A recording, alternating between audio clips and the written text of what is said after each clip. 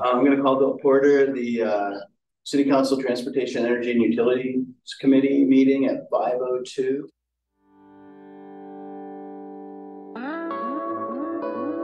Move the adoption of the agenda as indicated. I would second that. This version is 1026 version 2 to be exact.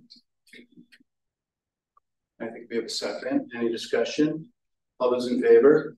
Aye. Aye. We have an agenda.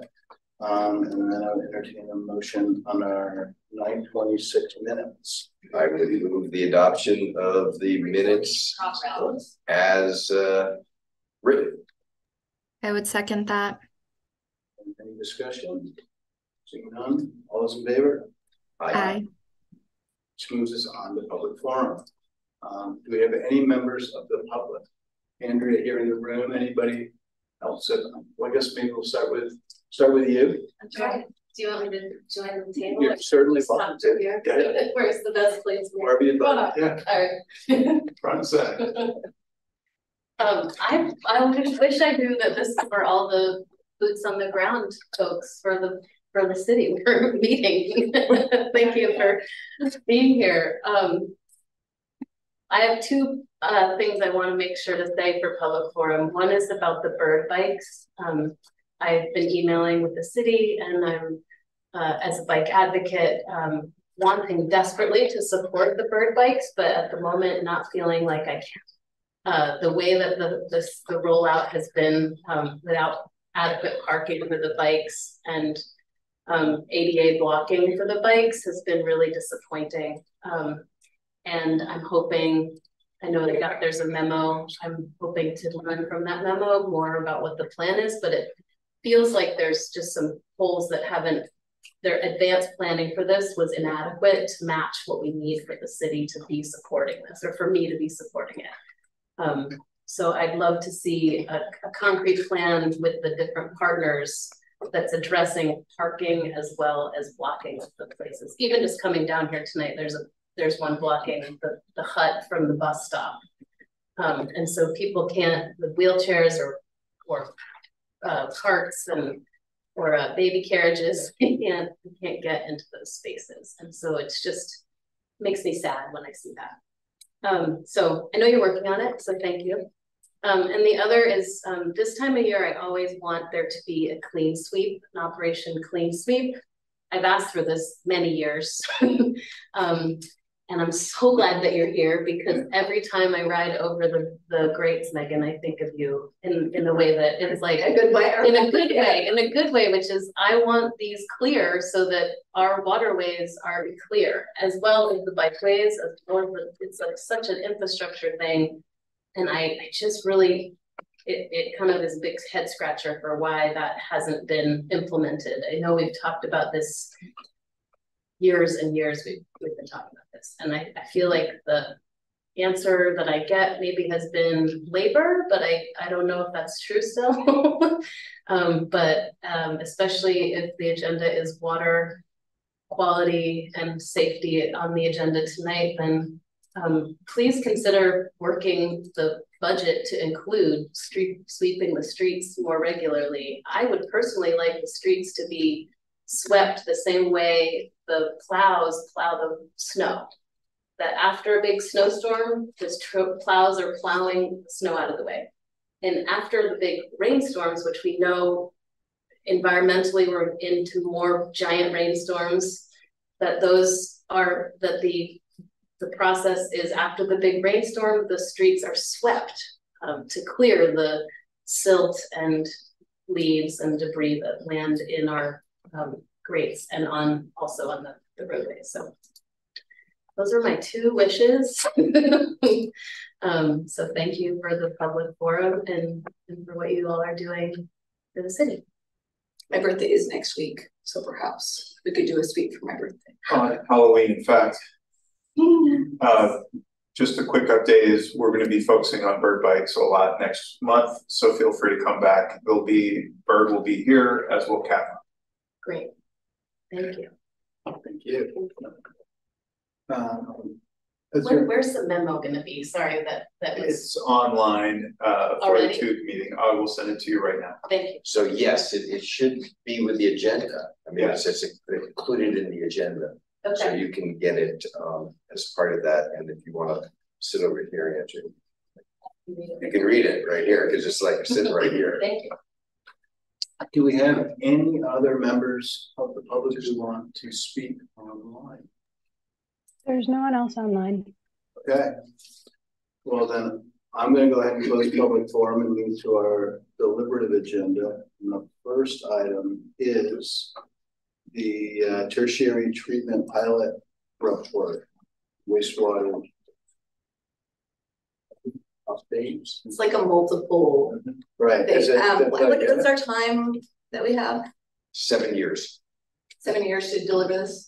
There's no times on the agenda. Oh, okay. How long do you need? Well, it's just how much detail you want us to go into, particularly on the renewal and upgrades. We are, trying to hit the wave tops, but there is a lot of information. I know we got the presentation to you a little late. I don't know if you had the chance to look at it or not, because that could inform how much we pause on certain slides.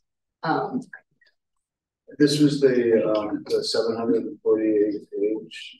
Not so much that as we did send you, I think, although it was only this morning, the draft slide deck, which has a lot of material. Totally fine if you haven't gone through it. I just wanted to know, Yeah. then that could. I mean, I think if we could take 30 minutes. I think so. Enough You can for track. Yeah. Percent. Yep. And then it wasn't an official part of the presentation, but I was going to leave a little bit of time if you had, and I have some visuals, if you have any questions about how things are going with the North Plant sewer siphon break. Right. You gave that presentation at NPA last night. Yeah, were you on the, oh, you were there. Okay, so you're. No, I'm good, but others might not be. Okay. Absolutely. So, and just so I got something from Maddie at 9:53 today, the main tertiary pilot program. Yep. I do not see. There was a forward, and maybe she ended up forwarding a link. I do not see any other communication from her, nor do I see the link. She said it was part of the online packet. I think she put the. So, okay, so yeah, Okay, so I haven't, the long and the short, I haven't seen it yet. I have not either, so. Okay, no problem. So we're gonna spend a little time talking about tertiary treatment, which is a portion of what ultimately Martin will be talking to you about our overall larger facility upgrade and facility both renewal and upgrade. This is really one of the chief components of the upgrade part of our project, and not just putting the 3 plants back the way that they currently are. So just going back a little bit, tertiary treatment is a process that targets phosphorus removal from wastewater. Our wastewater plants already do really, really well for the type of technology that they have, which is secondary treatment. But as we know, the lake, it has a lot, way too much phosphorus going into it. And then with climate change, warmth, windless days, we're seeing these cyanobacteria bloom. So in 2016, the state did a total maximum daily load for the lake and figured out exactly how much phosphorus Vermont needed to reduce in order to hopefully at least take care of the red part of that equation. There's not a ton that we can do about the blue part, but we got to focus on what we can do, which is how do we reduce the amount of nutrients going into the lake. And so I've given presentations, I know at least to Mark in the past, I don't remember if you were there for the presentation we gave about our integrated water quality plan. Out of that team, DL Burlington had to look at getting phosphorus removal or phosphorus reductions on the stormwater side, the separate stormwater side, and on the wastewater side. There's a process that the EPA has allowed for, which is to do integrated planning. They're starting to recognize that communities like ours have so many different regulatory obligations that we have to do at the same time that it doesn't make sense to just do this piece of paper and this piece of paper and this piece of paper. Let's put all the pieces of paper together and figure out what the best combination is that will tackle the highest priority things in the right order. So as part of that process, we actually went through a whole big, ginormous, many-year alternatives analysis where we looked at the impacts of doing sort of enhanced phosphorus removal at the wastewater treatment plant and how many pounds we could get from that and what it would cost. And that's the sort of sector, the first scenario, versus on the far right side, the third scenario, which is, hey, is it even possible to get all of our phosphorus reductions via just stormwater? You all know I love stormwater management. There are a lot of cool benefits to doing stormwater things. Is it possible? The answer is, in theory, yes, it is feasible. Our target that we have to reduce overall in the city is about 1,100 pounds. You can see that a phosphorus-centric approach, a stormwater-centric approach, it is possible to get us above that 1,100. The problem with that is that it is more expensive and certainly has longer-term operation and maintenance costs. And a lot of the things that we were going to be leveraging are changes in human behavior, which we know is very, very hard to enforce and get compliance. Whereas on the portfolio one side, we're really talking about capital investments, putting things at ends of pipes that we can measure and whatnot. So at the end of the day, due to cost and also the fact that portfolio one gives us a much needed buffer, so that that target of 1,100 pounds is an average annual target. And as you all know, with the influence of the wet weather system at main plants, we go like this compared, due to the weather, we can have big years where we put out more phosphorus, years where we put out less phosphorus. And so we actually need a bit of a buffer, more of a buffer than the stormwater alternative could provide. So portfolio one, which is adding tertiary treatment, gives us that buffer and is also overall less costly. And the difference between 1 and 1B? I mean, 1 and 1B is really the major difference is how much we sort of turn the dial on additional stormwater retrofits. So 1 is doing the sort of, not the bare minimum, but doing just the regulatory requirements of stormwater, whereas 1B is doing some more things, and we're still looking at those and still trying to figure out with the state how much of a buffer we need to make sure that we don't get into trouble at all with climate change and with the way that the plant. So it's this is sewage, this is wastewater and stormwater. This is just on this lower level is all separate stormwater. Our obligations for combined sewer are in that red line.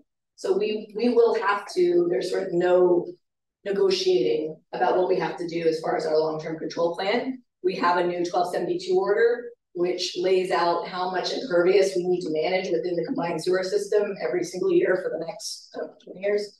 The biggest project that we will be advancing in the near term is the Pine Street CSO storage tank, which we are planning on putting underneath Callahan Park. This CSO here is the most frequent CSO, the most voluminous, and so is the easiest place to go. The tank may be bigger than what we thought it was going to be in this scenario because of the hula development. So we are quickly recalculating, making sure that we know how big that tank needs to be and what hula needs to do in order to make sure it's not going to be exacerbating that CSO condition. So because when we implement, this is just the target at 1,100 approximately pounds of target, and you can see with this, we would be meeting 235% of Burlington's annual average target. However, somebody would say, well, why are you going above and beyond that? You don't have to do that well. And the fact is we do have to do that well because of those wet weather variability. So the next stage, once we realize tertiary is sort of where we think Burlington needs to put its money, is that we worked with our consultant to do a pilot study and to evaluate the ability of selected technologies to go down to the limits of phosphorus removal technology, which is 0.1. Currently, main plant average phosphorus concentration discharge is about 0.28. So it's got to squeeze it pretty low. And we wanted to evaluate those under a variety of conditions, not just when everything's happy and go lucky, which is what sort of the steady state is, but hydraulic stress. So that's when the plant sees those excess flows, and then also solid stress. And solid stress can happen when the process isn't quite so happy, right? There are days and times, things get dumped in our system where the system will release more solid than is typical. And so we ran through all of those scenarios. And you're doing it on the current load to the system, But were they also projecting, I know that there's a lot of load to the breweries that we, from the breweries that we got, so. Yeah, so that's all still there, and we've been working and generally directionally telling them like you're gonna have to do more, but nobody's substantially done more, so we're sort of at our we're sort of at the peak of what we think organic loading would be. There's a whole separate study and program that we're trying to develop for industrial pretreatment, which would actually work with both existing high strength dischargers as well as future high strength dischargers to make sure that they are implementing best management practices to get their strength of their waste down as low as possible, which will free up capacity at the plant. Integration with solid stress. It should help the number of times a year that we are having things like solid stress when they are due to high strength waste. There are other reasons why we can have solid burps. A secondary goal, so not required, but we're trying to make sure that we could find additional buffer if necessary, was to evaluate the ability of those technologies to potentially reduce phosphorus during wet weather flow events. So tertiary is mostly targeting just the dry weather daily flow. But some technologies are also able to handle like this ramp up and this extra phosphorus that might hit during a wet weather event. So they went through a request for proposals. They found 3 different technologies, all of which had very different sort of approaches. Can't remember, Mark, were you able to do this? I did. I went down with Kirsten was giving science. It was really cool. Geekiness. So 3 different technologies. Veolia. It's hard to see, but Veolia is the active ballasted flocculation. So it gets the sand particles to stick to the sticky phosphorus particles and helps more of them settle out than usual. And then there's a whole process to sort of strip the sand off and then reuse it. And then there was Nexum, which uses, I think it's activated, sort of reactive filtration. So it kind of supercharges the sand particles, coats the outside of them with chemicals, so that those sand particles, instead of just physically filtering, are actually absorbing phosphorus onto it and holding on to more of it. And then they have a backwash process to kind of regenerate the sand. And then the simplest one on the far right is aqua aerobics, which is really just a true physical. There is a chemical addition to get the particles to be bigger, but then it is a Mr. Coffee filter, where it is just simply filtering things out. And then there is a backwash procedure to, it looks like shag carpet. Maybe as a child of the 70s, that's why I like it, it's blue shag. And it frees up those filtration sites by going through a backwash cycle. So the cool thing is all 3 technologies met that goal of achieving a average of less than 0.1 milligrams per liter during dry weather. However, aqua aerobics, the Mr. Coffee, performed the best overall during the steady state, getting the lowest average. They were able to get down to 0.048 on average versus the other 2, and it had the most consistent performance. It didn't do as well as I think the active flow during storm events, but it still did dang well, like well enough that if we need to go that direction, it can still do that. So the graph is the actual, the ability to during the storm events is on that. Is it? It's not on this graph. It's on the next graph, I believe. So on this graph, you're seeing the influence total phosphorus, that purple, and then you're seeing the target of 0.1, and then the aqua aerobics is in green. Veolia is in blue and Nexum is in orange. And you can see, except for that first day when they were kind of optimizing, the disc filters were able to get down low and stay low, right? So that means for most of the year, they're going to be kicking butt. If you look at, this is just aqua aerobics, so stripping out the other ones, and you can see the different types of conditions, the steady state, the hydraulic stress, and then the steady state with that one peak, the vortex blend. So the influent is in blue with the solid circle, and the effluent, influent TP is in green with the solid circle, and then the effluent total phosphorus is with the open circle. And then you see that limit again. So that line down on the bottom, right? It dives down, it stays down below 0.1, even during the steady state, during the hydraulic stress, and it goes above during the vortex, which is totally fine because the conditions are different, but it is still reducing the difference from that top peak to that low peak. It's still knocking it down substantially compared to where it would be. They also happen to be the most cost-effective option if you do wade through the report, should you choose to do so. You'll see from both a capital cost as well as a life cycle cost perspective. Do note that in the cost proposal, those numbers are very preliminary and they don't include the potential costs, the other outside costs of like pumping wastewater to the system. It's really just talking about the system itself. What would it cost to buy this thing and put it on site? And some of what Martin's working through with our other consultant is, where are we putting it? How do we get water to it? All that fun stuff. Are there differences between the three in terms of those other inputs? That the other inputs? I don't. The assumption is, well, the sand filter one, which might get to, is like the most expensive one, and we kind of set that one aside. But when you compare the filter one to the Veolia active flow ballasted sand, we assume that both of them would need to have probably a pump that goes from the end of the process. That's when it needs to get the tertiary filter. There's a chance that it would be great by gravity if it could go through without an extra pump station, but we're given existing conditions, so we need to assume at this point in time that we do need a pump For both of them. For both of them. same pump. Yeah, it would be the same. In the same. Yeah, you'd be grabbing it after the secondary clarifiers, and before. Yeah, because it's before we disinfect. Yeah, because it'll help a little bit with disinfection because it's going to make the water that much cleaner. But yeah, we're assuming right now, and certainly we'll be keeping an eye on that, making sure that those external costs would be roughly the same, and so that we really can be looking at the cost of these things.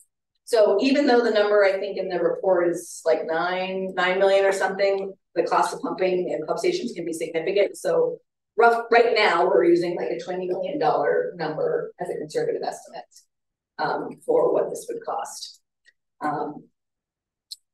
And so it will be part, and I'm going to hand it over to Martin in a second. One of the things that's important when we talk with the community, you know, this is going to enable us to meet our TMDL obligation and meet it relatively quickly rather than taking 20 years, right? In the next 5 years, boom, we did it. We took care of our phosphorus obligation. The challenge is the lake is a bathtub and phosphorus is still coming down the Winooski. As much phosphorus came down the Winooski in the flood as in all of 2022. And so it doesn't mean that we're not going to have cyanobacteria blooms. And we have to wrestle with that, because I wish I could sell this by saying, hey, if you give me this much money, beaches are going to be open. And that's just not a truthful statement. So any questions on that piece? In the numbers, it said with a 30% contingency, the cloth media one was 7,500,000. Oh, so 7.5. Yeah, I'm thinking the other ones were 9. Okay. Yeah, but then the additional cost. So that's an older number with all the inflation, and then with the pumping, we hope it's going to be less than the 20 million. But that's sort of what we're holding as we go forward and talking about the big project. I guess the other question I had was, is there other money that's available for this through like? I would say that I have in the last, I don't know, however many years, I continue and I will continue to put in congressional delegation requests for, if they're not going to pay for the big thing, because a lot of times the amount of money that's available for renewing aging infrastructure, that's not as sexy as some of the other things that the money is going to, even from the Biden infrastructure bill, is a very small amount compared to the overall need in Vermont. But I'm hopeful that we may be able to sell like this particular phosphorus piece. Somebody who wants to have their name on a building or something, you know, under Lake Health, which was a big lady initiative. Yes, no, that is why I have sent it to him many times, and I hope that, you know, new folks will be willing to listen, especially as we get more meat on the bones, right? Yeah, especially, I'm sorry. No. There used to be grant money available. In the 1990s, there was specific grants for phosphorus removal, and they took those away. But lake-wise, I think if I remember from the previous presentation on this, we're like 11% of Yes. the problem. Yes.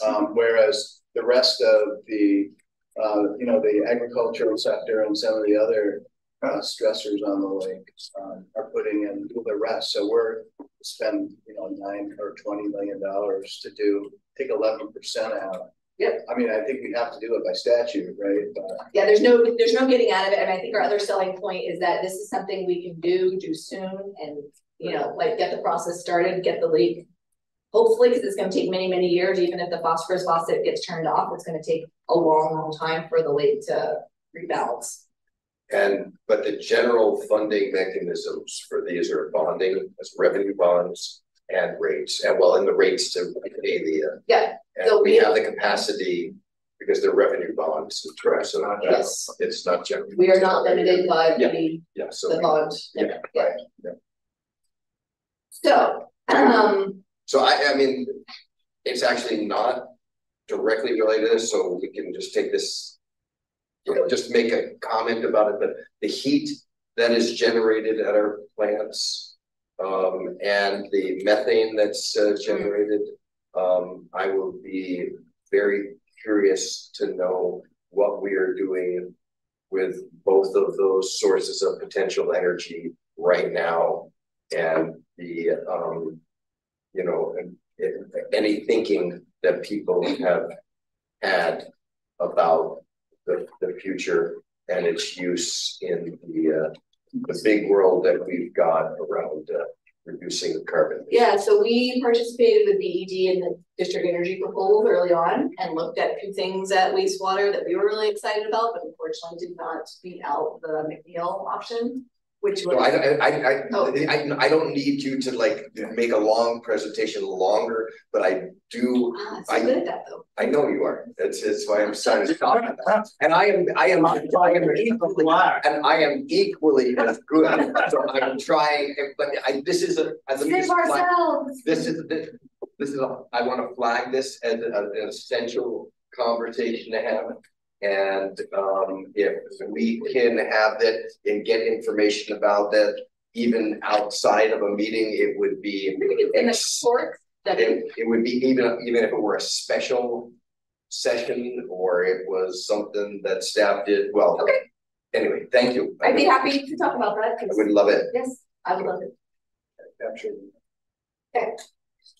So given the timing of all the other stuff. You know, so the next part of the presentation is talking about this big renewal and upgrade project, and you know, just refreshing everybody's memory. They're like, wait, I thought you got $30 million. I thought that's all you needed, right? And I certainly tried throughout all of that to say this is not all that we're going to need. This is the first part. I think what we ultimately needed was probably even more than when I was saying those statements, because what happened is in late 2020, once we got the upgrade of those failed systems, the disinfection of the SCADA system underway, under construction, Martin and his team started being like, okay, now let's go back to that list. Let's go back to how much money we have remaining in the Clean Water Resiliency Plan and make sure that those cost estimates were good, redo those cost estimates, and then also make sure that the remaining money was truly spent on the highest priority items. And when we started looking at that, and our engineer had kind of done a pretty simple risk calculation. Certainly in 2018, you can see we had systems that were already failed or about to fail. And after we spend the money on those, we're obviously moving things out of the F category, but we still have a lot of stuff in the C and the D. And with every year that we go, more stuff that was in the A and the B moves further down into the lower categories. And so when we started to look at, well, even after we've spent this money that the Millers gave us in 2018, what is our risk score going to look like? And we're seeing we still got a lot of stuff in C, D, and F. And so what we started to see is that the number of systems and the replacement cost for the remaining high-risk systems was so much significantly higher than the remaining bond money. And we really had to come to this reckoning that we really needed to do this comprehensive process. We couldn't just do this piece and this piece and this piece. We needed to hit this pause button, look at it big picture, and figure out the slide puzzle of everything moving. And ultimately, you know, our message is that we believe that Burlington deserves both resilient wastewater treatment systems where the risks of failure are as minimized as possible. And then we need to make sure that these are modern systems. We need to make sure that we are doing the absolute best on environmental quality, that they are resilient against flooding and other natural disasters, that we are addressing potential capacity issues, especially now in this last year where the growth, the chains that were maybe holding back growth have been released, which is not something that we were necessarily thinking of before. There's a lot of safety issues. Our workers are in challenging work conditions. They're in places that are not adequately ventilated, and the needed investment to make those safe is really hard. And then the last piece is, we know the plant is not beautiful smelling. Where are the places that we could make some investments that would make it more consistent and more compatible with the things that are going on in the waterfront? And with that, I will pass it on to Martin, my engineering manager. Great, thanks Megan for doing the beginning of the presentation. So the work that we currently have money for through our 2018 Clean Water Resiliency Bond is stage 0. And we are in preliminary engineering for stages 1 and 2. And then we also have stage 3 on the radar. So these are all what we see as important needs for our wastewater treatment facilities. And I'll just jump into the next slide, which stage 1 at a time. So it's stage 0. Again, we have funding for this. It's under this final design right now, which is 2023 to 2024. Construction is in 24 to 26. And the cost estimate is currently $12.8 million. And this is what we call the headworks upgrade. So basically the reason for this improvement is doing work on facilities that need to get done no matter what the future, you know, whether we get bonding or what the future forecast is, this equipment needs to get replaced. It's at the end of its useful life. It's at the beginning of the treatment train. It removes solids, grease, and big sediment from the wastewater stream, which protects downstream equipment and makes the process more efficient. So these are, sorry, I was just pointing out the black boxes around the areas at the main plant where that's occurring. And then the other 2 plants, so this is at all 3 plants. The east plant is on Riverside Ave, and that's what we are showing on the left. The yellow highlight is around the building where the headworks is there. And at the north plant, at the end of North Ave, that's the building too. Those facilities are actually very similar design, so they have similar upgrades planned at those 2 smaller plants.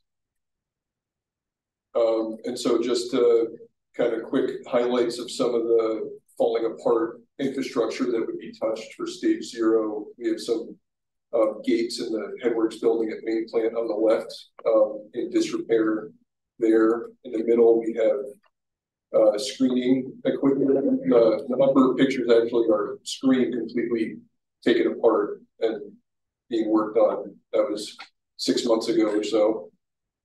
And the bottom is just, you can see half the dumpster has been patched together with welded metal because it's all corroded. Similarly on the right, just there's a lot of patches, broken equipment that is going to be repaired as part of this project. And one risk that we're facing right now is our Mr. P, our guy who is the MacGyver of these plants, is retiring in the next 6 months to a year. So if anybody's good at welding, wants to come. Say it, I just think. So stage 1, as well as stage 2 is what we would be planning to go to for bond in November 2024. Stage 1 is in preliminary engineering phase right now with design in 2024 to 2025. Construction will be planned 2025 to 27. And this is the big cost one, the biggest cost one, I should say, at $121 million. So this one is not just like a lot of the other ones, replacing aging equipment, modernizing, making things safer and better, but it also includes significant upgrades at main plant. And the reason that we're doing upgrades is to increase capacity. There's a few reasons, and the biggest driver for increasing capacity is bringing the east plant, all the flows from this plant over to the main plant. So basically turning it into a pump station and bringing it over here, that saves over a 50-year lifespan. Looking at it, that saves significant money, and it, the big driver for looking at that was the disrepair that was that is going on with the equipment and infrastructure at East Plant. And so there's some plant would no longer function as a wastewater treatment plant. It would function as a pump station, so stuff would still go there, and then it would get pumped to main plant over sort of consolidating our resources, because Burlington's pretty small to have 3 plants, and to have to upgrade 3 plants every 20 years, that's a long-term cost. I think the last time they did the upgrade, our understanding is that they did look at this, and for whatever reason, we can't figure out exactly why it fell off the plate. When was that? The 1991. 1991, because it already was a $52 million. Probably. The greatest, so that's largest plant. Right, so I think that may have been the case, because it is going to cost us now a little bit more money, but if you look out over time, it will save the ratepayers time, and it will ultimately get better water quality, because we're going to be investing tertiary treatment and better treatment here. Not consolidating staff, we think we'll probably need the same number of staff, but we'll be able to have them focus on 1 plant instead of the 2 plants. And so we have another slide later. We want to talk more about that, but yeah, no, it's fine. Yeah, I think it's important here to understand why we're increasing it, is because we're bringing East Plant over. And so the other piece of that is that we have a permitted flow value at the main plant, and then we would be adding on the permitted flow value from the East Plant. And at the main plant currently, we're getting close to the limit of the permit.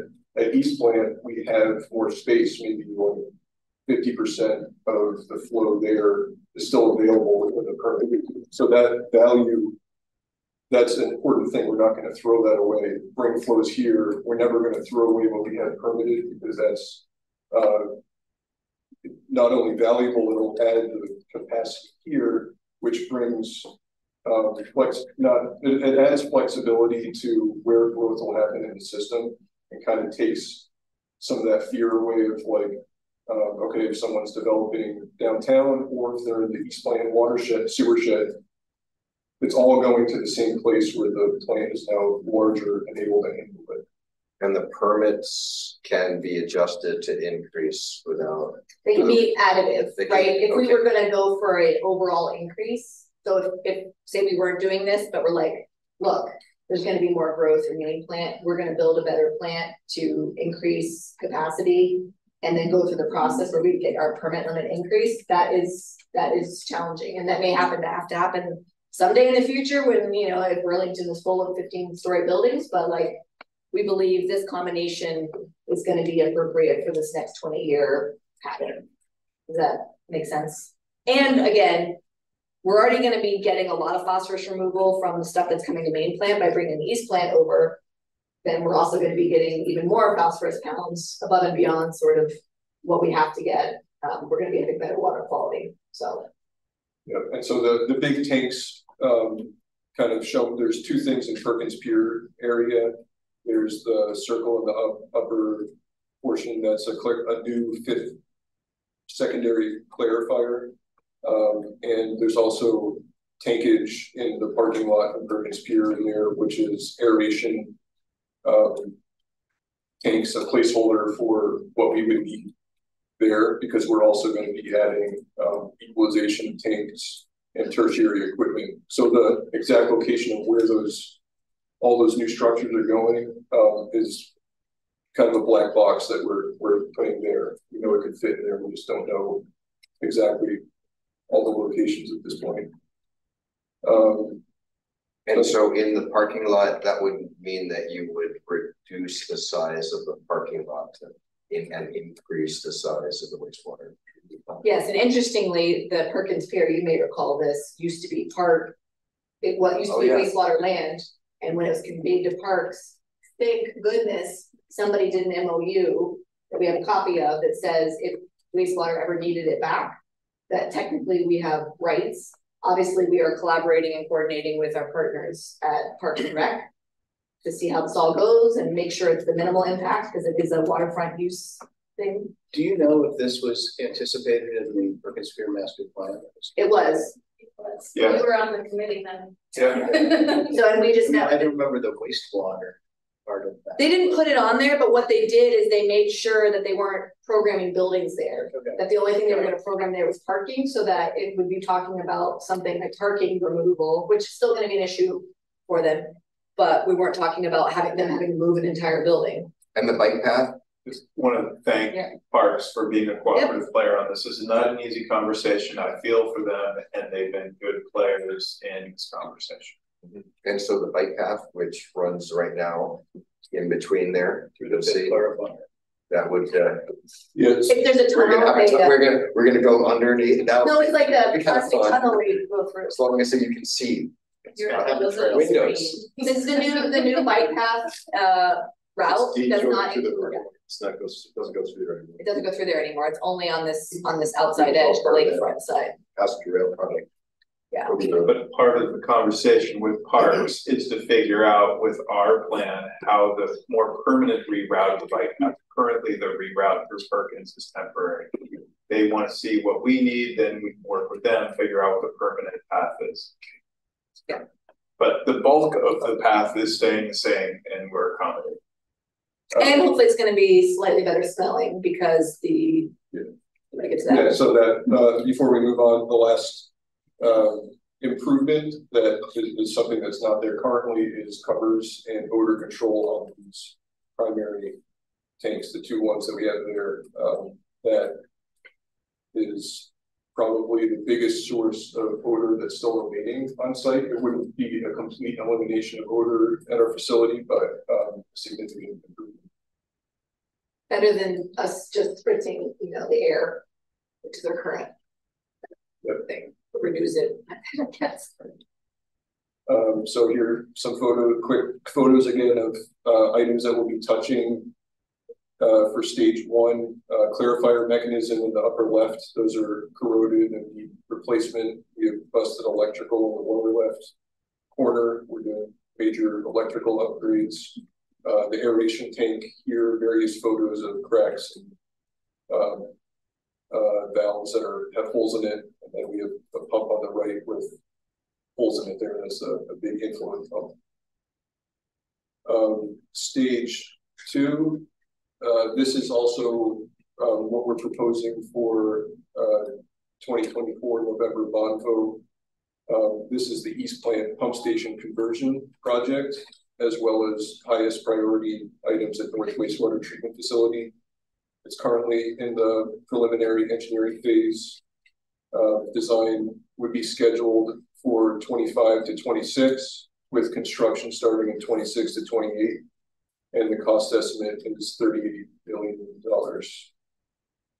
So I think we covered most of the kind of reasons and benefits of bringing the East Plant over, but this shows, we would be putting in a new pipe essentially from the East Plant on Riverside Ave all the way down to Battery Street and the main plant.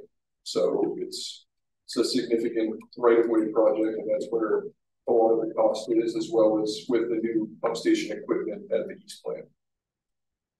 And whether you do it now or later, the impact on travel, did we have a paving of Riverside? I can't remember.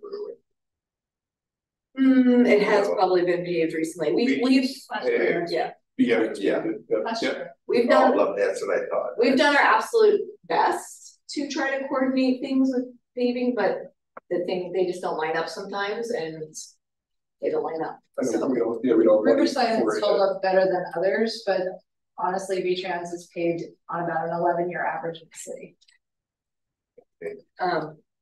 And the route to get to Battery Street is what?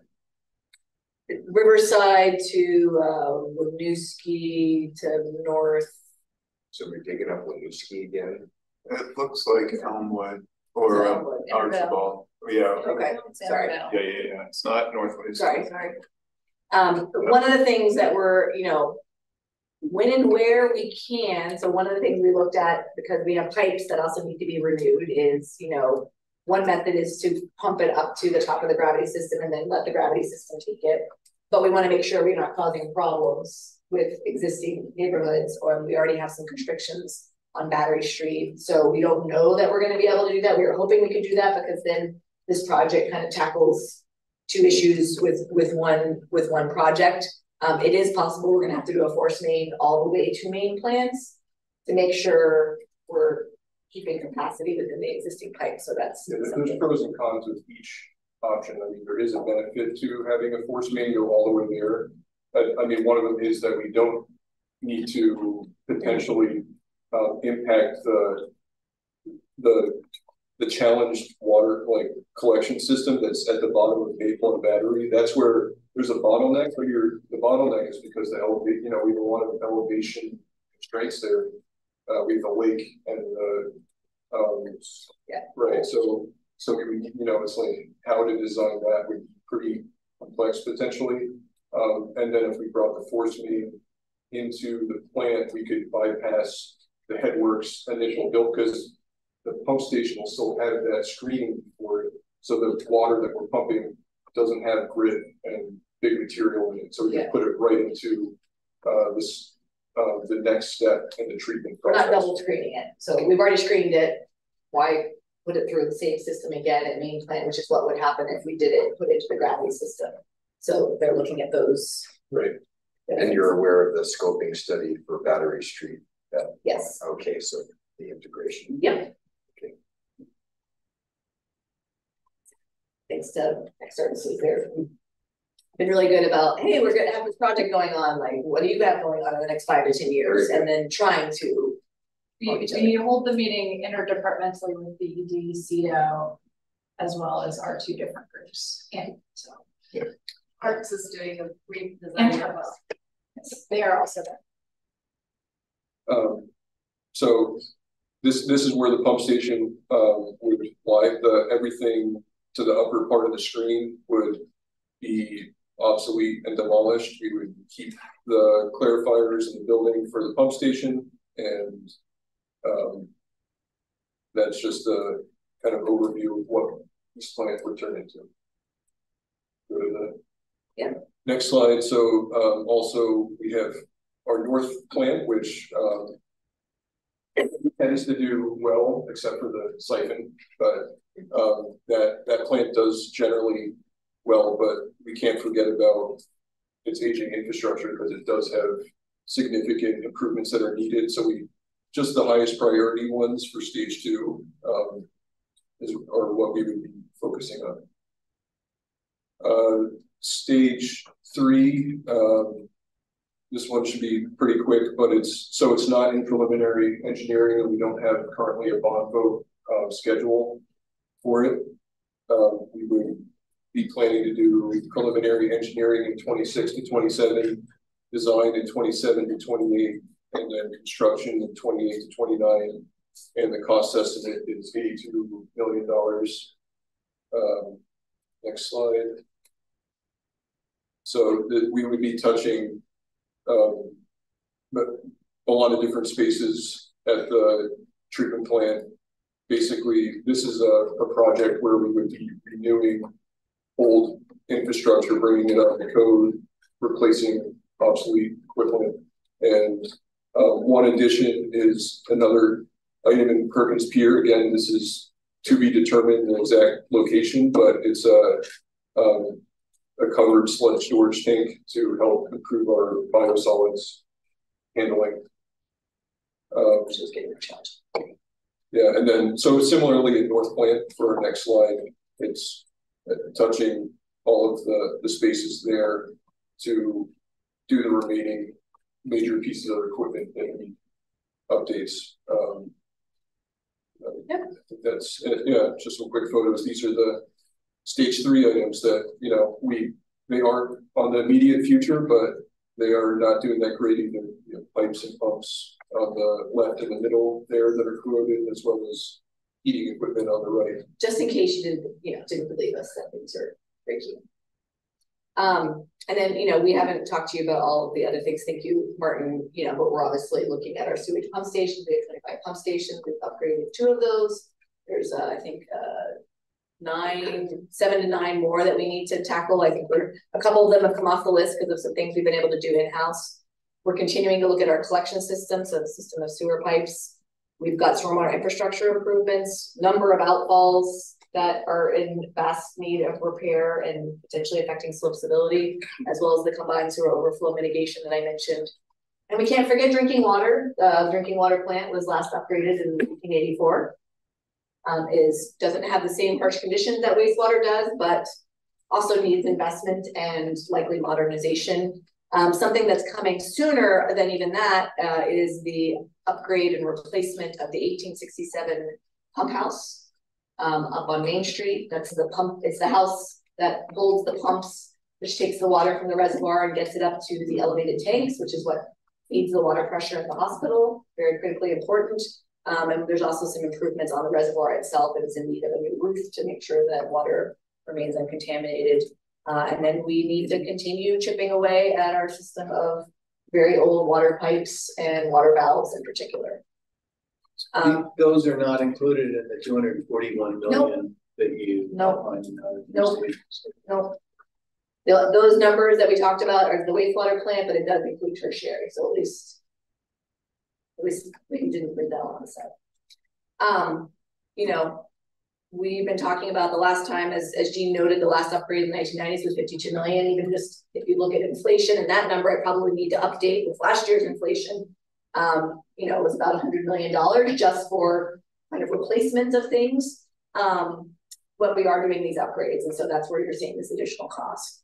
I think, as you know, we're committed. We know, some of us live in Burlington, that this is going to fall to the ratepayers and that this is going to be a significant increase to the rate. And so we actually had a meeting with PED today. We are trying to flip over every rock about how we can do even better on our affordability program, right? We got it started very incrementally with some of the lowest income folks, and how can we potentially extend that to folks who are upper lower income or lower middle income, because there is going to be some pinch points with that. So just know that we are continuing that conversation, and as we start to really talk with the community about these numbers and true numbers for bond votes, we're gonna hopefully have either some solutions already figured out, or at least solutions that we are working on that would be put in place before these rates would actually come into play.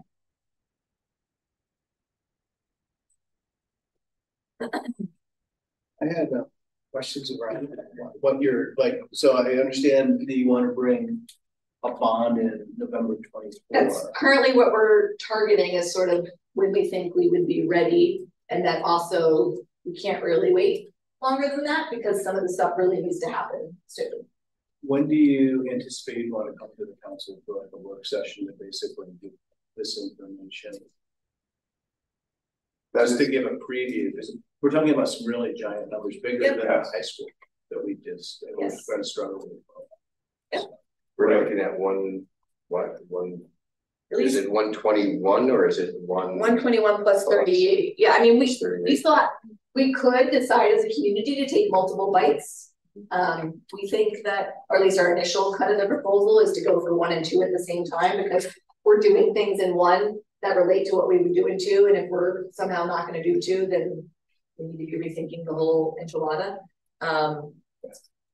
I think there's compelling reason to have that initial work session in my mind during prior to town meeting day, so that the various folks who are discussing the future of Burlington and what's a priority have a full knowledge of this information, because this is a major policy discussion. And so our interest is to get this moving quickly to be discussed. So what has been your conversations with CAO Shed? We've had high-level conversations about this with her, with the administration, the mayor as well. You know, there were discussions about trying to get this on town meeting day 2023 or 2024. But that was a couple months ago.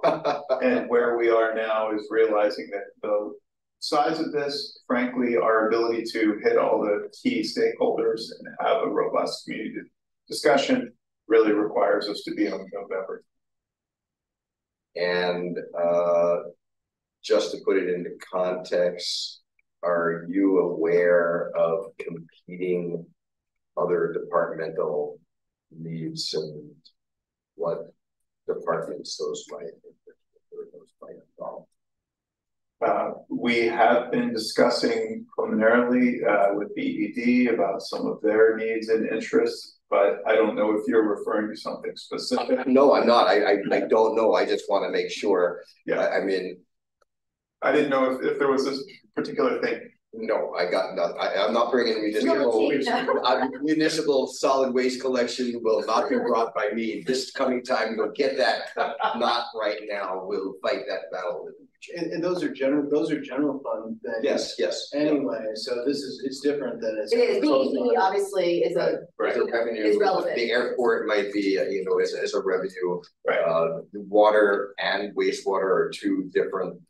yes, but it is possible. What I'm trying to convey with that other slide is that it is possible in November that we would be going for water and wastewater. The water one would be much smaller, but still not small. It would be bigger than our $8 million one that we did. Because the reservoir alone, I think I can't remember the price on that. It's like 10, 12.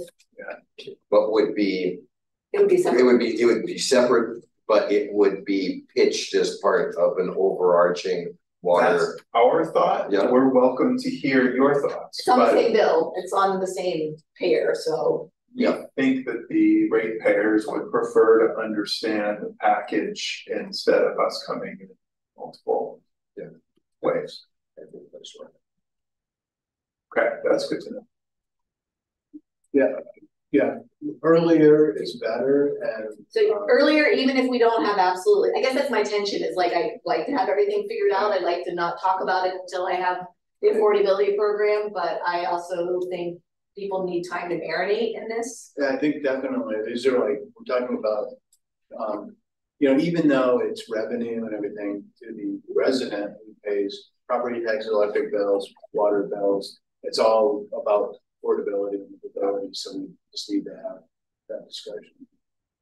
I echo that, but I think actually the most important thing when you're in that stage is to be very clear about the problem statement, to be very clear about the potential benefits, and to have a little bit more in the affordability world, to be able to talk to people about the way that people who are really stressed are going to be able to afford it. And yeah, I won't go on a soapbox, but you know, my socialist self has, you know, is not alone in the city in the way that the stratification is affecting people on the housing costs. So very, very important for that to be, in fact, more important than whether it is 121 or 130. Yes. No, I don't disagree. I think it's hard because I haven't been other than the goals of affordability, you know, the being able to say exactly what the rate might be, and therefore how much we have to do the affordability does tie into the cost. So that's where it's a little bit iterative, but I hear what you're saying, and at least giving examples. Again, one of the cool things that came out of the conversation with BED today is that they had talked with Green Mountain Power and BGS who are paying DCF to do their income verification. Because one of the things is right now our current affordability program leverages existing federal programs. So if somebody shows us proof that they qualified for fuel assistance, we give them a water discount. But if we want to get into helping people who aren't on those programs, who still need help, how do we do that?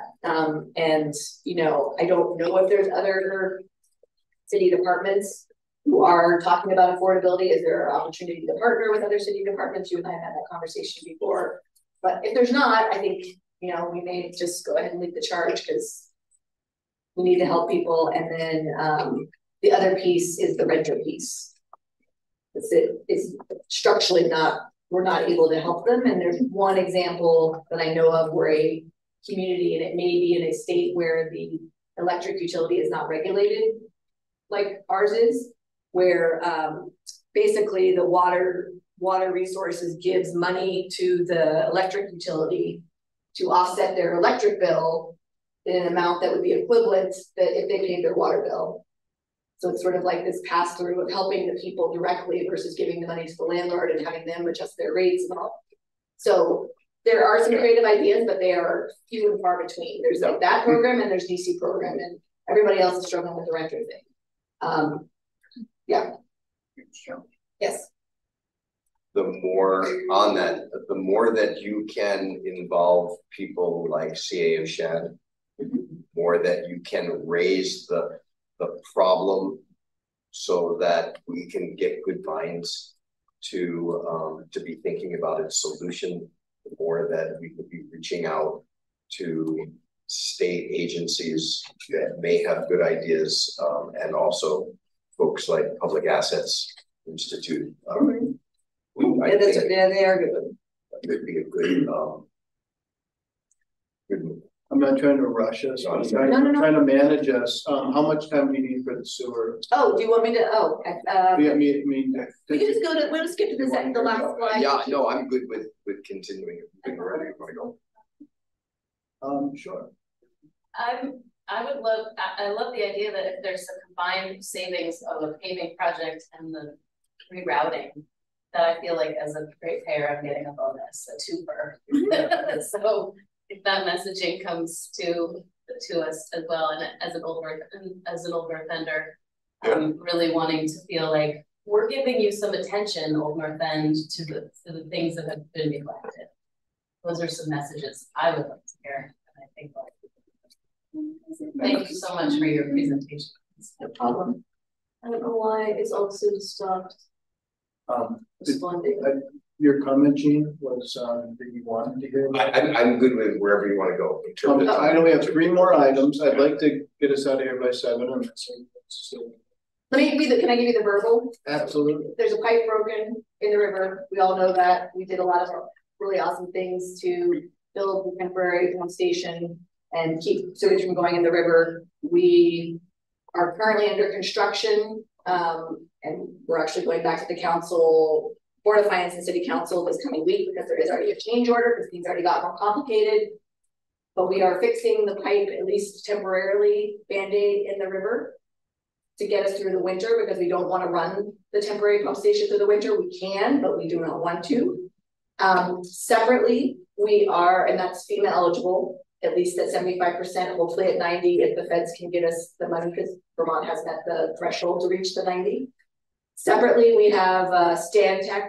We are working with them to develop a scope of work and sign a contract for the how do we get the pipe out of the bottom of the river option. The 2 options being directionally drill, actually 2 pipes to be modern in this section, or potentially getting the whole thing out of the river, building a permanent pump station and a force main to North Plants. Yes. Also, and one of the cool parts with our meetings with FEMA is it does seem like that would be FEMA eligible. I wasn't sure early on if they would be willing to fund the right thing, but everything we're hearing from them makes it sound like they would fund something because that would also be a substantial cost, particularly the force main part. And if we do the directional drill part, it would handle the crossings, but it doesn't handle that long section that's in Colchester that at some point is going to be a problem. But it's in like wetlands and forests, and I don't really want to dig up wetlands. So yeah, that's good. Okay. And I'll also pitch if anybody wants a more detailed discussion of it. There was one at the Ward 47 NPA last night, which is recorded and available. And it got called Sewer Woman. Sewer Woman of the Year. Well, which is in my book, you know. That's the way. Great. People think of me when they go over grades and they think of me when they do other things. Thank you. Any other questions from the committee before we close this item? No. Okay, thank you very much. It's exciting and daunting what's ahead of us. Yes. Thanks, Team Water. Next on our agenda is engineering standards, which I'm assuming. So is it all right if I just start the introduction of this bit? Please, yeah. So as a city engineer, my first thing was really first encounter was the fact that we have so many streets that are unaccepted in a state that really today we wouldn't accept in its full condition. In large part because I don't think there's really standards that were holding people accountable to how a street should be built before it can even be considered to be dedicated and accepted. And under the zoning process, it looked like there was 1960s type standards, which no one was following and didn't make any sense.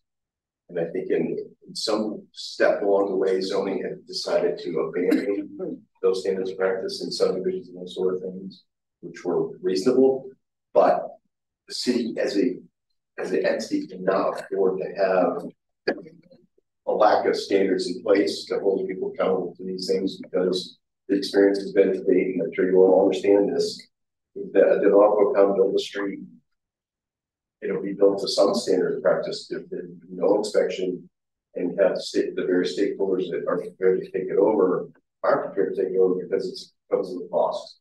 Comes to the cost of the taxpayer, comes to the cost of the people who are living on the street who weren't part of that development process and are suffering from it. So when I talk about stakeholders, I'm talking about what works in the roadway, what works in the sidewalk, fire department in terms of fire access, parks department in terms of their trees, all the utilities that normal to a street are water supply, sewer, storm, all those things. So we really want to get to a place where we have a framework that can be used to hold people accountable in the development process.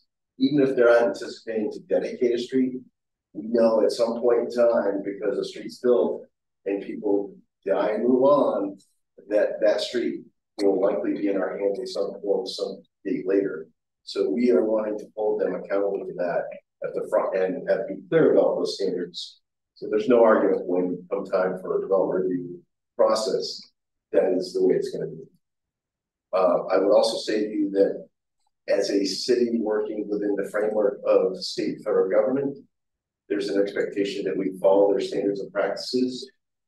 They in some form are going to contribute as a partner in developing these systems, and they want to make sure that what they've invested in makes sense and is a solid engineering standard of practice.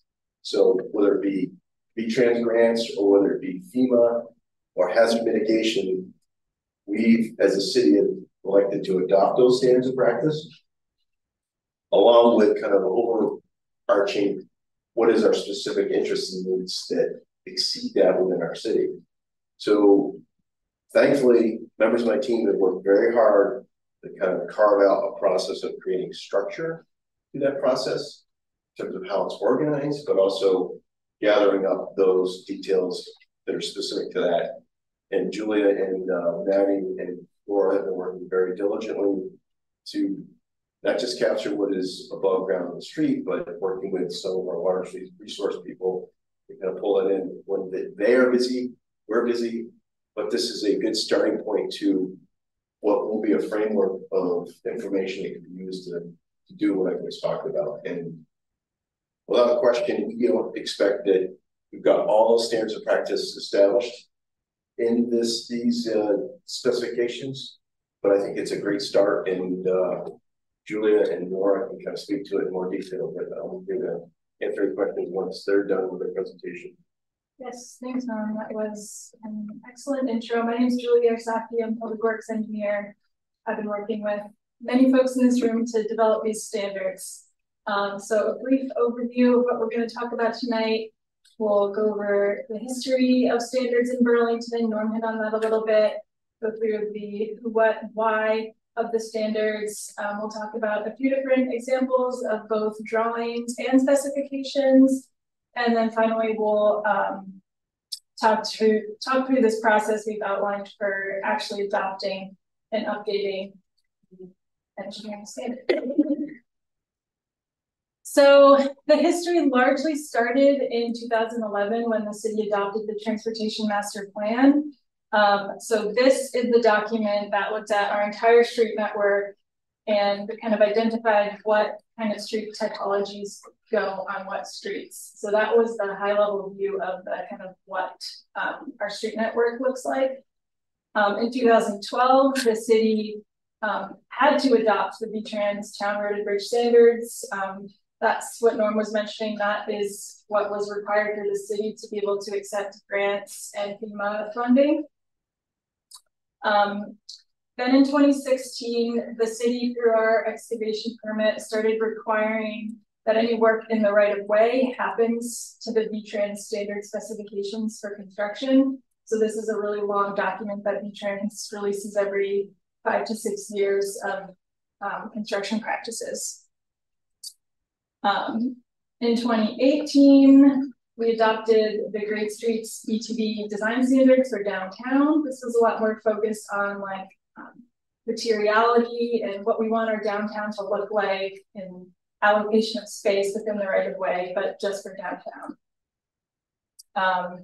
In 2020, we had to adopt an updated version of the VTrans Town Road and Bridge Standards as part of that ongoing obligation to accept funds from VTrans.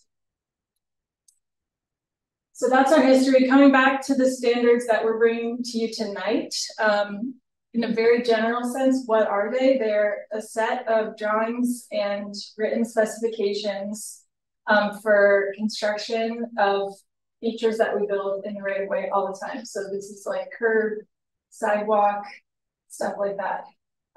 The standards are based on best practices that we've learned over the years working on different water resources and transportation capital projects. We do pull in some Great Streets components, mainly around street ecology and trees and making sure we're providing good conditions for our street trees. But then underpinning all of our standards is the VTrans standard specifications for construction document that's very holistic.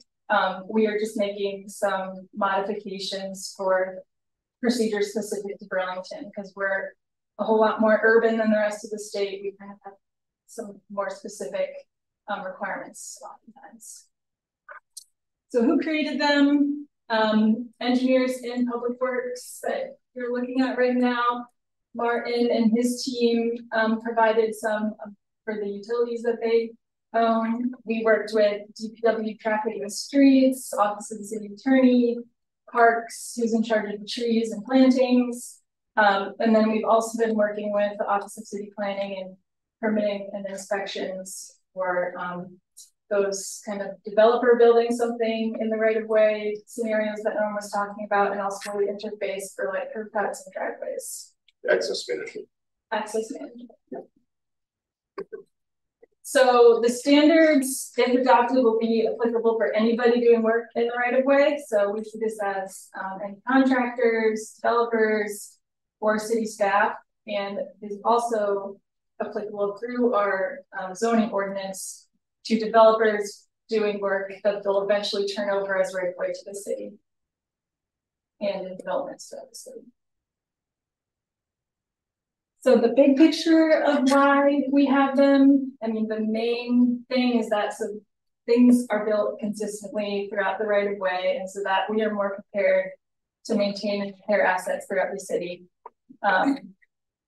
Another benefit is that it makes developing our contract documents more straightforward and helps with making sure we're doing things uniformly across divisions and departments throughout the city, which kind of makes a more predictable bidding experience for contractors because they see the same things over and are used to doing things the same way. And then, like I've been talking about, we've worked with the Office of City Planning to reference engineering standards in our comprehensive development ordinance so that developers are held to the same standards. And several communities around Vermont, close ones like Williston, Essex, and Colchester have already adopted similar kind of municipal engineering standards just because of all of these benefits for working in the right of way. All right, so here is an example of an engineering standard drawing. I'm not sure if you've ever wondered exactly how a sidewalk is built. This is the drawing that explains it. It starts with excavation, and we have pay limits for that. So if the contractor excavates outside of those paid limits, it's kind of considered like strenuous and not required for construction, so they won't get paid for it. Then it comes 6 inches of dense graded crushed stone subbase that has certain like compaction requirements. And then on top of that is the concrete panels that we actually walk on, which is usually 5 inches thick. You'll see in the notes over commercial driveways or residential driveways with dumpsters. They're a little thicker, 8 inches to withstand that heavier traffic. So this is just one example, and I have the website up, happy to go through some more, but I think the point is they're very technical drawings that are things that we're already doing. These are already in practice for our sidewalk reconstruction contract. This is just formalizing it, making it available online. And also if there's like, so for some reason someone else is building a sidewalk, it'll be built to this standard and we'll know that and it will last. So the other piece of the standards is the written specifications. And like I said, they're primarily focused on or based on the VTrans standard specs. We did a couple modifications to Burlington specific scenarios. So for example, in the subbase section, we've modified it to allow contractors to reuse subbase if it's in good condition under the sidewalk. I've been mentioning the trees. Section 656 is all about plantings. We are requiring minimum soil volumes based on tree species to make sure street trees can thrive when they're healthy or when they're mature trees. That's been an issue our arborist has brought up multiple times. And then another example in our traffic sign section, our traffic crew has repeatedly requested that we only use square tube signs. So VTrans allows a couple different shapes. They just want to be dealing with one throughout the right of way. And some additional examples of specifications where we're kind of adding more Burlington specific provisions are like we added a section about how to close streets to parking temporarily for construction. What to do if you encounter hazardous materials on a construction site. Requirements for submitting record drawings and GPS data for a lot of our water, stormwater, wastewater infrastructure. And then, so finally, the process that we're proposing to adopt and update these standards is that we, as the engineers in DPW, will bring any new standards to the TUC and seek sponsorship to bring them to the City Council to adopt, like we're doing tonight. Any big, large-scale design policy updates, we would also bring to the TUC for sponsorship to the City Council to adopt. And that would be, as an example, back to our sidewalk here, if we decided instead of having a 5-foot minimum width, we wanted to go to 6-foot minimum, that would be a big impact to our right of way. And that would be like a larger discussion that we would come back to the TUC and City Council to have. On the other hand, for smaller kind of best practices for construction and safety updates to our standards, we're proposing that the city engineer has the authority to update, make those kinds of updates to the drawings and specifications. So one example of that would be adding 2 inches of subbase. So instead of requiring 6 inches of subbase, we would ask for 8 inches of subbase.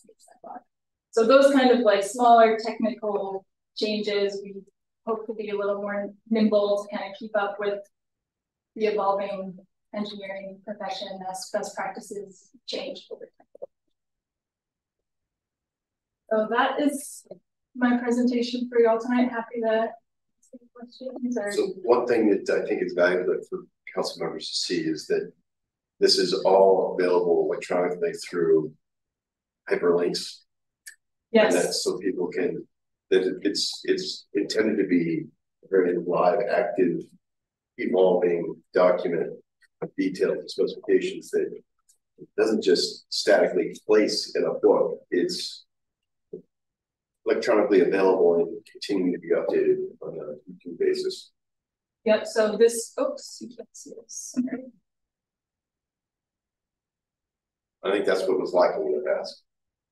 Right, so instead of adopting one document, that if we had to go and make a change to one detail on one drawing, having to get the whole thing readopted, we're going to hopefully just post revisions of specific drawings and specifications and track the dates that things have been updated and post them here on the city's website.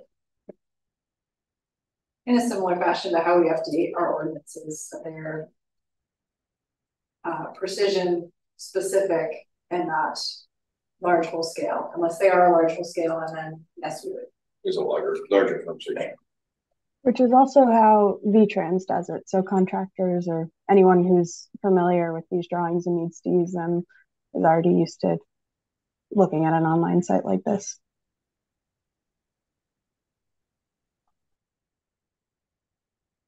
Date stamping is important for the purposes of any sort of design process already underway, and how it relates to what we're expecting of requiring. So I'll wait, because of course, I got questions. Right? But for you and Hannah, go ahead. Hannah, do you have comments or questions? I have two. I'm very supportive of this. I was a software engineer by trade, so I like standards and conventions around things, and having these makes a lot of sense to me.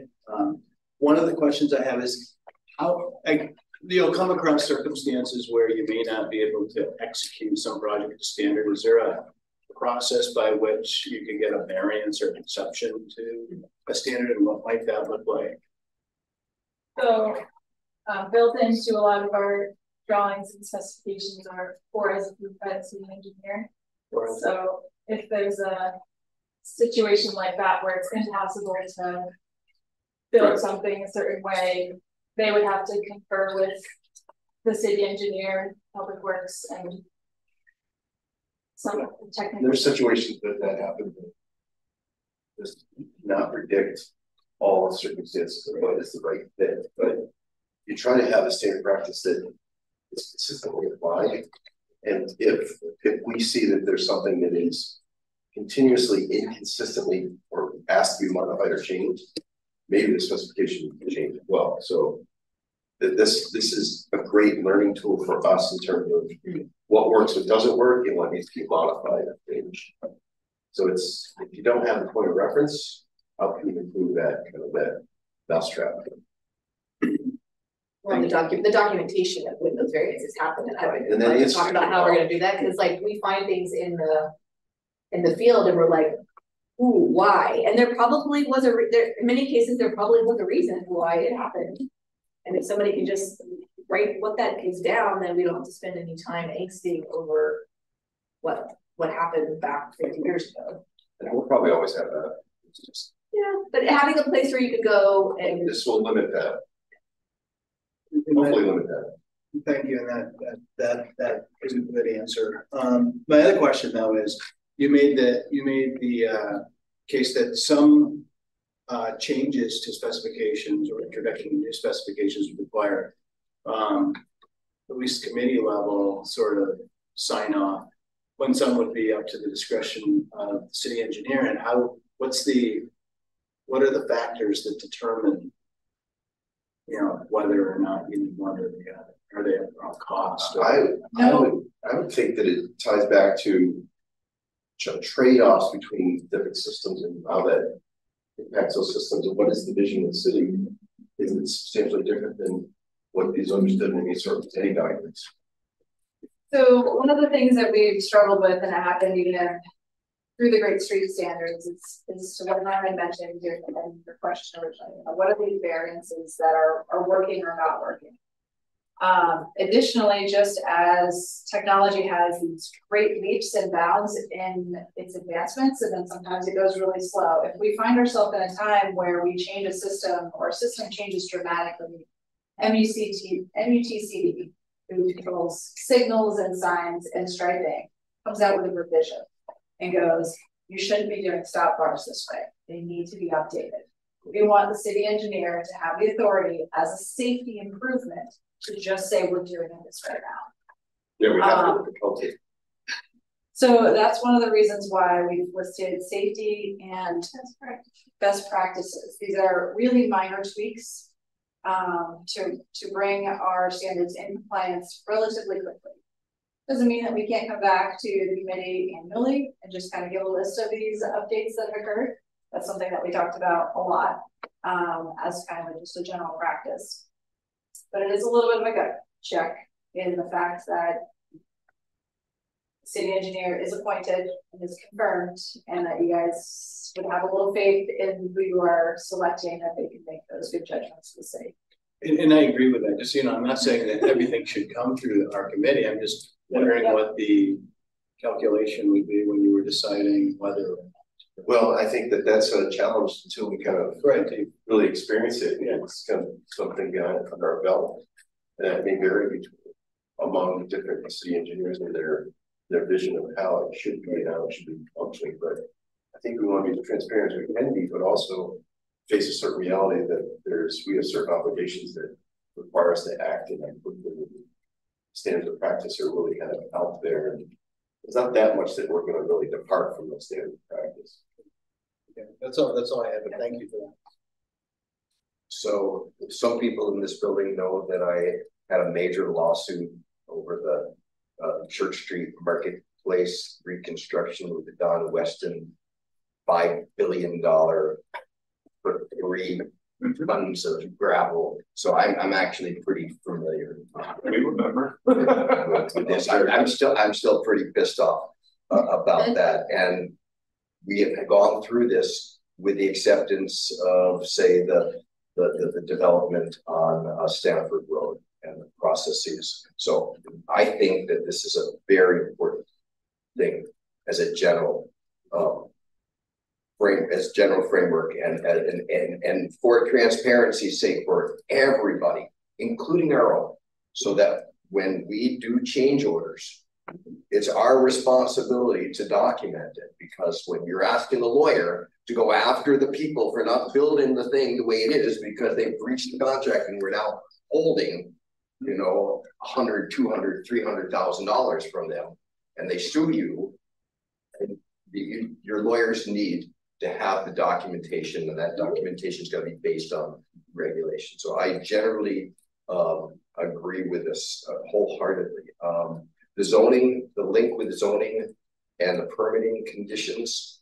So if we act now, you know, the question I've got has to do with how seamless that process is and the timing of that, because we want to do things between the building codes, the construction work, and the permitting process, so that we adopt this.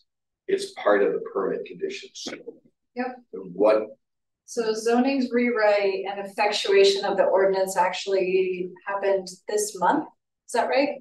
So their effectuation and already acted upon updates in the language came into effect, and it's part of the current comprehensive development ordinance in October, as of today. So it's already been, it's had its 21 days. And it references okay. Yeah, it references the engineering standards. The city council has adopted it. Okay. It's okay. All right. Good. Okay, so that's one thing, because kind of, because we don't quite have the standards. Right. Well, and that's a reason to act now quickly on this point, but we often are like out of sync, so that's good. I think that this is great. The explanation makes perfect sense. It would make a lot of sense to have the listing and the rationales for the specific Burlington deviations from VTrans or from MUTC. Yeah.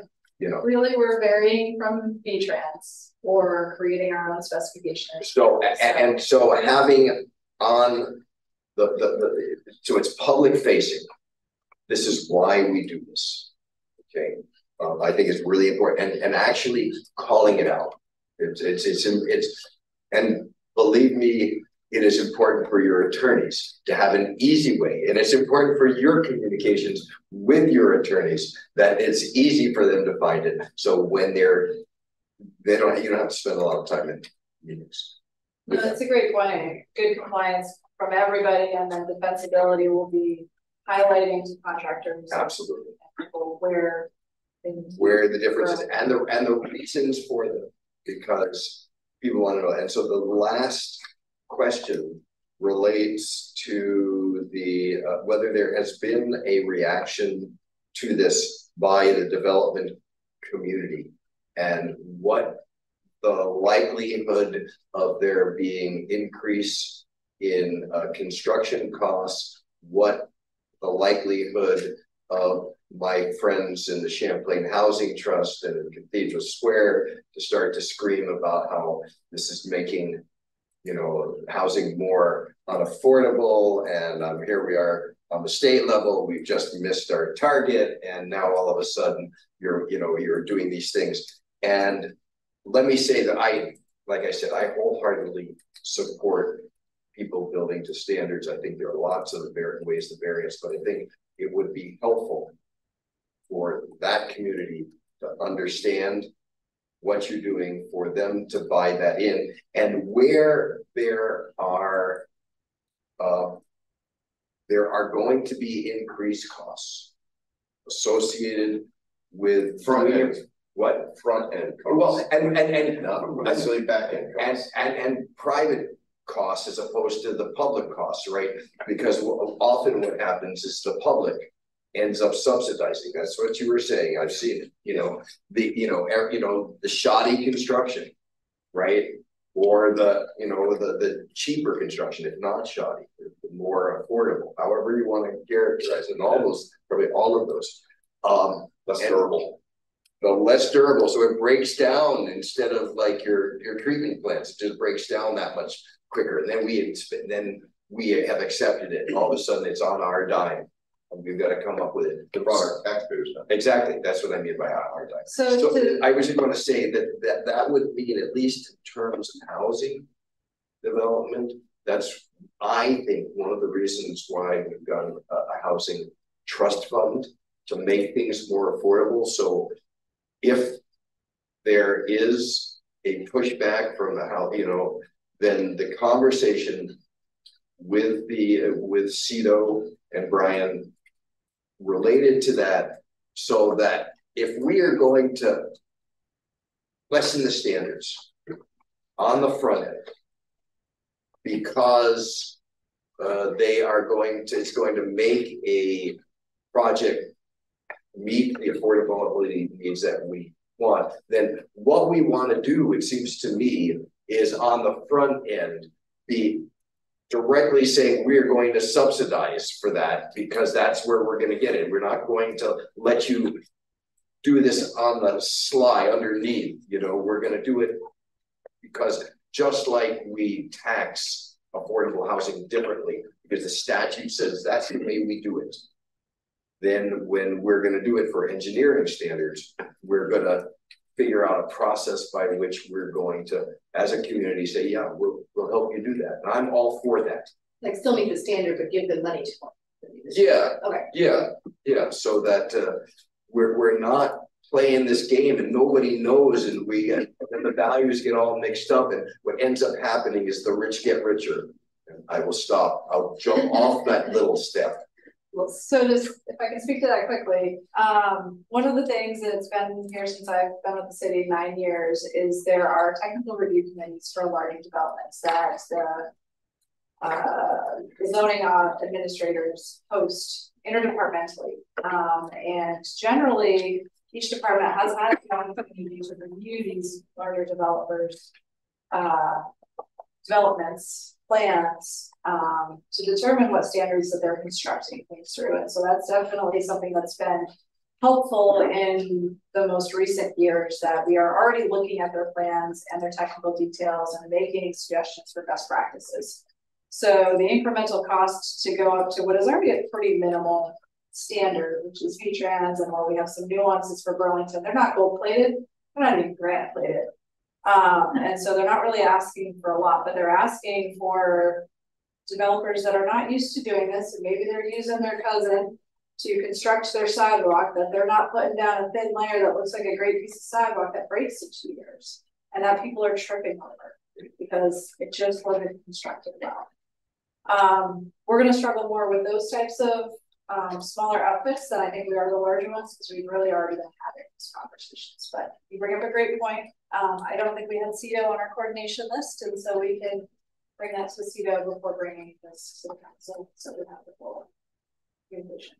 Right, I'm gonna say a lot of the kind of departures from V-Trans for highway is that those are highway standards practice for urban environments, so we have to have an overlay staff that represents more urban interests. I'm totally supportive. I think that the rationales, they are a pain because there's their work to have to lay them out there, but in the long run, educated people is really an advantage. So I think this is great. I would have liked for us to have this. So there's a motion in the memo. So I would be willing, although I just moved to the to make the motion that is in the memo with the addition that staff also consult with CEDO related to the affordability question, and that they make sure that the Burlington specific deviations are listed and rationales are provided somewhere in the framework. I would second that. Is you sufficiently whoever's capturing? Okay. Is there any other discussion on this? I'll just say one thing about that, just to riff on something that Jean said, is that if there is pushback, then we can have the conversation about the standard and either justify it or modify it or whatever, and put our justification or not, and then subsidize it somehow. So I think that it'll be a good mechanism to bring those things to the forefront. So no other discussion? Okay, all those in favor? Aye. So that motion passes. Excellent. Thank you. Thank you. No, I joined the city in 2009 when you were talking about it. So this has been on our annual work plan since I got here. You'll have to convince the rest of the council. You've got the pushovers here too. Hey, this is progress. Isn't it going up to 7?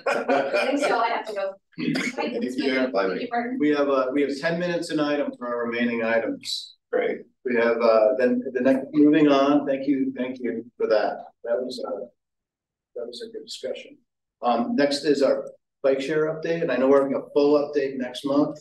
So this was requested last month to try to address some of the issues that the community had brought, or even Andrea, who came and spoke today, had brought to Councilor. So sure. So Katie was online. I guess she may not be anymore, but as Chapin has mentioned, we're planning to bring Bird and Katma to the Tube in November for a much more comprehensive presentation and update about the current status of Bird.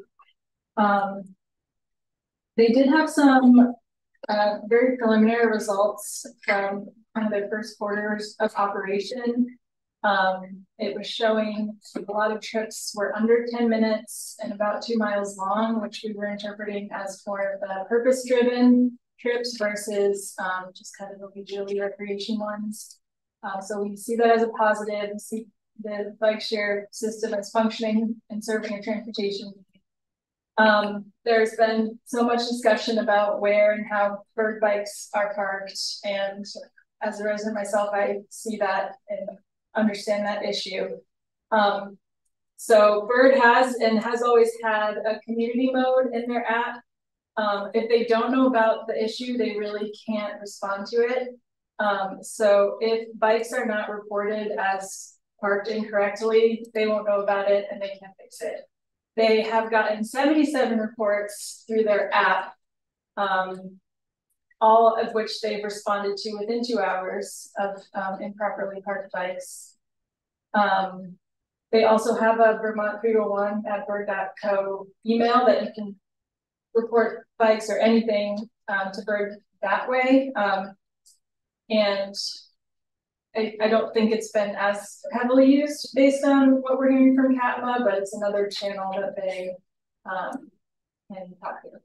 And then I think on a broader scale of educating and outreach for Bird bike users, Bird is really trying to do more community outreach through the app, through messaging about how to park bikes, how they're not supposed to be blocking the sidewalk.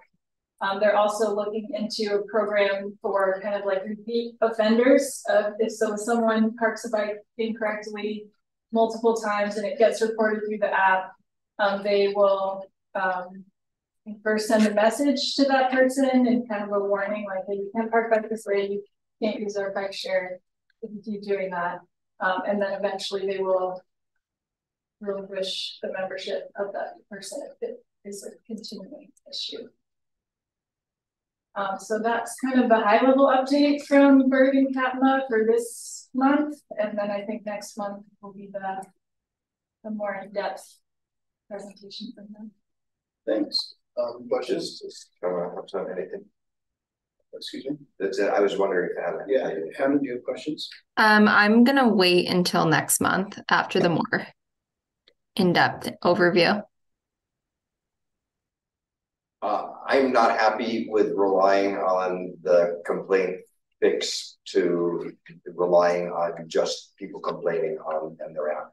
So the system that they've got, I think, is inadequate. So I want them to know that at least one member here is not. That's a recipe for continued failure. And as the snow flies, you have to plow the sidewalks. That's another update. Sorry, I forgot. We just heard that the winter plan is that bikes will leave the streets from late December to mid-March at least, and won't be available in those. They will hibernate or migrate. Okay, so that's helpful. And I would just like for that bigger report, more data on the users, where they are, they're the discount program, its relationship to the TDM requirements that we've got under our new zoning ordinance that we passed. Yeah, that's it. I had a question about this feedback mechanism. So if I'm not a bird bike user, although I want to use one just so I know, I haven't yet. But if I was to get the app, I could then use the app almost like See Click Fix. And if I saw a bike, I could go around and sort of identify the bike, report the issue.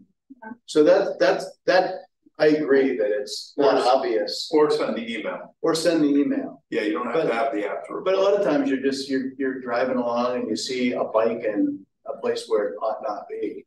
And you want to, like if I'm C-Click, I use C-Click Fix like that all the time. Yeah. I drive in C-Click Fix sometimes even. Which is probably standards engineering. Theory is the best. I didn't do that, so you're good. But I think that would be helpful because a lot of times it's, you see it, you are upset by it, and then you forget about it because you're on to the next step. So to get that more widely known, I think would be helpful. But also the email is another But there's maybe a phone number or something that can be called, you know, as well. All of, yes, all of those, but I think they need to be out, you know, doing periodic driving around the city, tending to it themselves. Actively looking for it, not just waiting for me to, you know, to complain about it. It's totally not my place in this whole thing, but I actually agree with that. I sit on the accessibility committee for DPW's interest, and they are talking about this every month. And I honestly think while the bikes are heavy, I feel like some of them probably look like they're parked fine, and so they're approved in the app as being parked. And then a stronger human comes out and says, I don't want this on my lawn, or I don't want this on my green belt that I maintain. And they shift it. They shift it a foot, just reasonable enough for an able-bodied human, and then all of a sudden it's parked wrong. And so it's not Bird's fault, it's not the user's fault, it ends up being the neighbor's fault, and now everybody's actually struggling with it. I think that there is some amount of transientness that's happening in that regard, that if you're not actively patrolling it, you're not seeing it. Yeah, Laura. Observation. Is there any other discussion this month about that? And I guess, are we going to try to communicate some of the discussion here to Captain and Bird for next month? Yeah. Yep. Yeah. Cool. So if there is no objection, we'll close that item out. Move on to our last item, which is the vehicle for hire modernization. And so I have been continuing to attend the vehicle for hire meetings at their request, and they're doing a great job. Bless you. They're doing a great job. And as you may or may not have noticed, they had a memo of recommendations that they was passed on not the last council agenda, but the one before that on consent. And they've started taking these up. And last week, they actually approved an update to the rate structure, which was one of the recommendations in the memo. So with some notice and some other gyrations at the city staff level, these will get rolled out over the next 60 to 100 days. It's not clear to me exactly how long it will take, but hopefully by the end of the year. One of the recommendations, however, I wanted to bring up in this meeting, and it's the one about modernization of the metering system.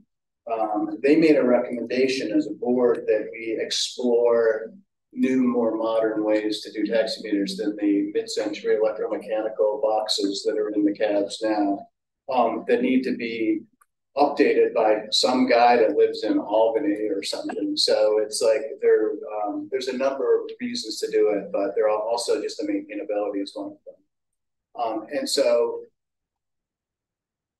the chair of that committee, Paul Hines, has talked with Scott Barker about this, but what I would like our committee to do, if people are inclined, is to formalize the request to the Innovation and Technology Department so that they can do that work and come back to us with some recommendations on how to move forward. If it's more than 50,000, I think we need an RFP. You know, there may be, I talked to Catherine Chadd about it. There may be budgetary considerations here. We're going into budgeting season. So I'd like to start that work, let Scott's department start that work.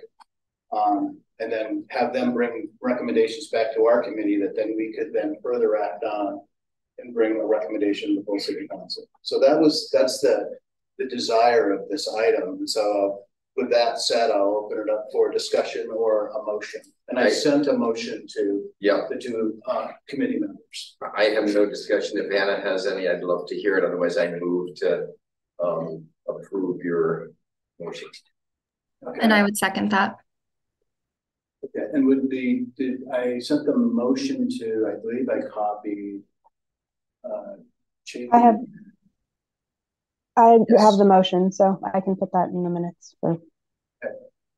Very good. Is there any other discussion? I guess seeing none, all those in favor of the motion? Aye. And so that passes, and we'll have that passed along to Scott Barker's department. So that brings us to our next item, which is director's report. Great. I have two quick items, given the hour and wanting to achieve the chair's goal of getting up at 7 o'clock. The first is wanted to give you a heads up that staff are working on potential rate changes for parking, predominantly in this first phase for off-street parking. We have two different funds: an on-street parking, traffic fund that is funded largely from meters on street, and then a parking facilities fund, which is funded by garages and lots. As folks may know, we embarked on significant overhauls to our garages. We've made millions of dollars of repair of these aging facilities. COVID hit, took away our fund balance, and frankly, we are needing to ensure revenue that is sufficient to operate the facilities and to pay debt service. So we are looking at a suite of changes. The rates in the garages and lots have not been changed for many years. So we will be coming to the commission probably in November, starting that conversation. There's a partner conversation about on-street adjustments, especially as we're discussing Main Street, grade streets during the construction phase and how we're going to help balance traffic. So while this discussion goes predominantly to the commission, given the stakeholder interest in this issue, we wanted to make sure that we brought this topic to your attention. Happy to engage you in ways that you think are appropriate moving forward, but likely a number of these recommendations will be hitting the commission November 16th, I believe is the meeting for November. And the second thing is that we are working to bring forward a contract acceptance for Main Street grade streets for that project. As you're familiar, it's a TIF, largely a TIF funded project. We are working to bring the revenues and expenses into alignment. Bids came in high, and we are working to value engineer, identify additional funding resources, and bring you a project that will be seeking the council's approval, hopefully Board of Finance on 13th and council approval on 20th. Those are the two updates. Norm, anything I forgot? Thank you. Thank you. Next, we have councilor updates. Councilor updates? Not an update, but I have a request. Okay. That we have a list of the items that are, that have been asked for us to deal with, whether we get to them or not, but they'll just be part of the board pack, the committee packet, so that we can know what's out there or what needs to be done and can then prioritize. Thank you. Thank you. We'll make sure that we have that along the next month. I can't find my huge list. We have I know you do. That's why it's much easier for me to go and not dealing with it now. It's used to be called the tooth list, but now it's just the gene list. I'd be happy for Hannah and Mark to add to that list. But it's all good. So I'll make sure we have that for next time. Yep. Hannah, do you have any updates? Okay. And I don't either. I had one sidewalk thing, which I will take offline and not have as part of this meeting. So with that, I would entertain a motion to adjourn. So moved. Second. Okay. And the discussion, all those in favor? Aye. Aye. 55. How about that? Pretty good. Good.